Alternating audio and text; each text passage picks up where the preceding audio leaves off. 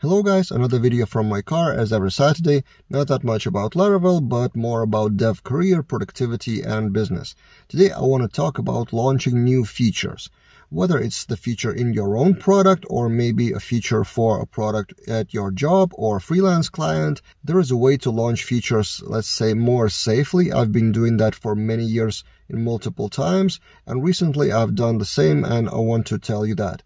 So recently on my Laravel Daily, I've launched the jobs feature, so jobs from Twitter, and the idea came to me during Laracon in Portugal. After listening to inspirational talk about AI and text parsing and stuff like that, I decided that maybe I can use Twitter AI to identify the jobs, the job offers, and then show it to you guys on LaravelDaily.com. But if I started exactly the whole idea of using AI, that would be a huge job. To use OpenAI or train my own AI to do that, then come up with algorithm of what is a job and what isn't a job, it's not easy.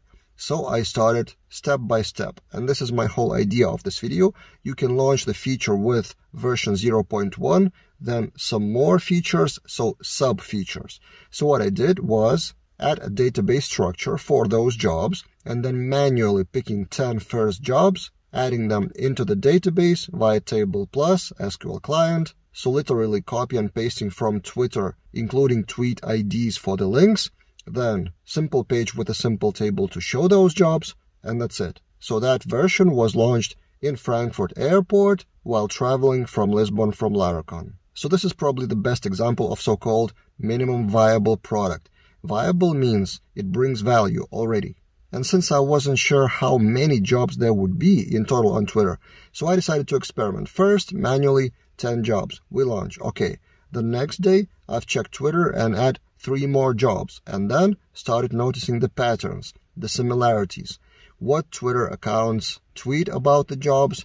What should I filter out, or maybe specifically favorite some Twitter handles like LaraJobs, for example. And then day by day, with every batch of still manual jobs, I've been improving my own internal system to filter the tweets, to order them, to automate my own work. And now, after a few weeks of doing that, like 5 minutes per day, now I understand the whole feature much better. I understand the amount of data, the structure of data, and now in my mind, I'm smarter about that topic to actually turn on maybe potential AI. But my message to you here in this video is not about AI.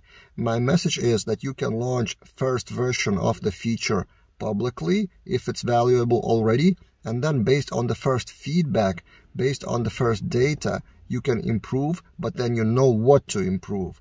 Before you launch, you can only guess, play with theoretical knowledge maybe, or some assumptions, and only when launching in real life, you can improve on the feedback. In a way, it's a classical agile MVP lean startup methodology thought that you should launch and then iterate in sprints or something like that. But this was just my personal example in recent weeks how I've done the same thing, so I just wanted to share with you.